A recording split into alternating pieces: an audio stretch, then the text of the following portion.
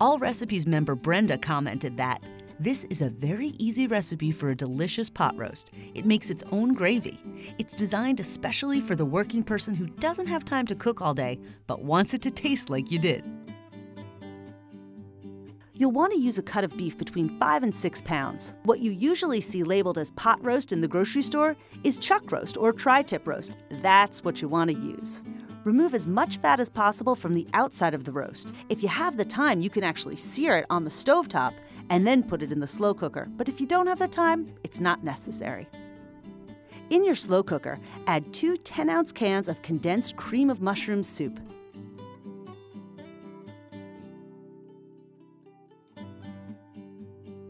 A 1-ounce package of dry onion soup mix, and 1 1/4 cups of water. Mix these ingredients together.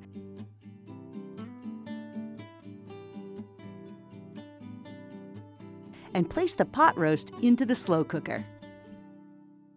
Coat that pot roast with the soup mixture. And don't be afraid to get messy. Cover and cook it on either the high setting for 3 to 4 hours or on low for 8 hours. In the last hour of cooking, you can add fresh vegetables like carrots, green beans, potatoes, and onions.